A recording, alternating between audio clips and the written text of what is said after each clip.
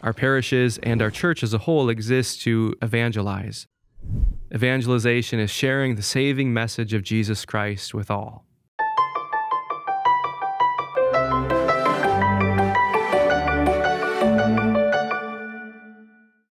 Parishes are the places where the local community of faith gathers day after day or Sunday after Sunday.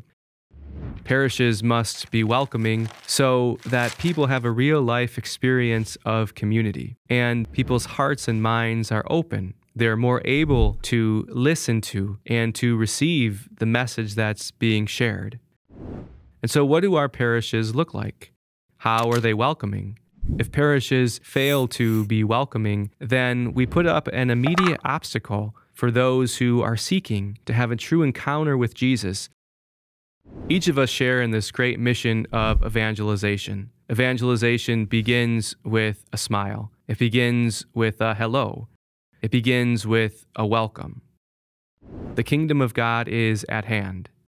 Our parishes are those primary places where Christ is encountered. And so let us all give our hearts and minds over to the Lord and allow Him to work through us, to bring all of the lost, all of those who are seeking, all of those who are desiring to be found into that place where Christ can be met.